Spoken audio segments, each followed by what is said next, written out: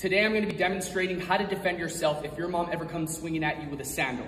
This right here is my brother. He's going to be playing my mom. So let's say you did something wrong, right? And she swings at you. Pop! Now you have wrist control.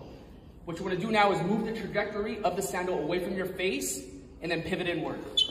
From here, you can either break her arm. What I like to do is turn it around. Pop! Now she's disarmed and you have full control. Hey! Show me. Okay, guys, this is my actual mom. Let's do this one more time. So let's say she swings at you, right? I'm gonna call the boogeyman. No, that's Santa! I'm not calling Santa, I'm calling the boogeyman. Yeah, eat her toes, cause she's bad. No, I Yeah, take her fingers and toes. No!